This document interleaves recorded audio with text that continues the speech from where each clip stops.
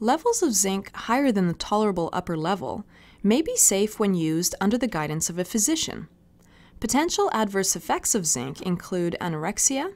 asthma-related symptoms, blood disorders, changes in attention, copper metabolism, iron levels, cholesterol levels, skin pigmentation, thyroid function, and of course, zinc levels.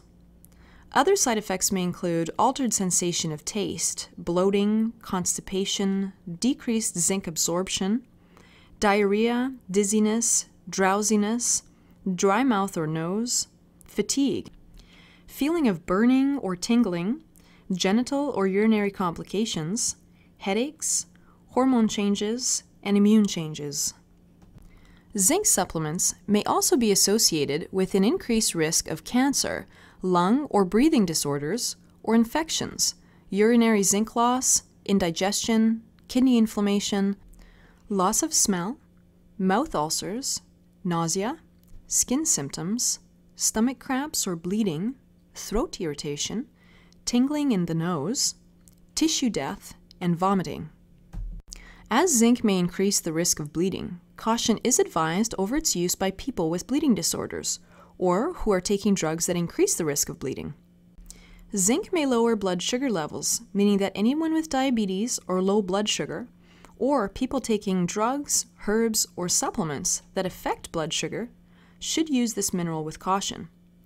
In addition, caution is warranted by anyone with or at risk of blood disorders, cancer, copper deficiency, genital or urinary conditions, heart disease, immune disorders, iron deficiency, kidney disorders, liver disease, lung disorders, musculoskeletal disorders, nervous system disorders, skin disorders, stomach disorders, and thyroid disorders.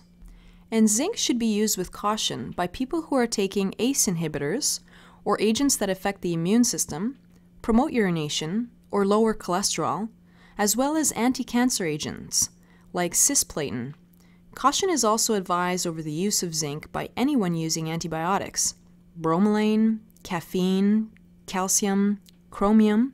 citric acid, copper, corticosteroids, dairy, deferoxamine, dexrazoxane, disulfiram,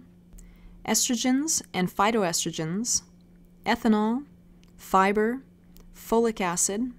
histamine 2, blocker cimetidine like Tagamet, iron, magnesium, penicillamine, phenytoin,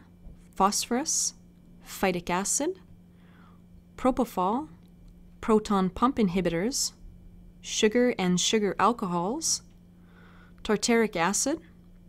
thyroid hormones, valproate, and zidovudin.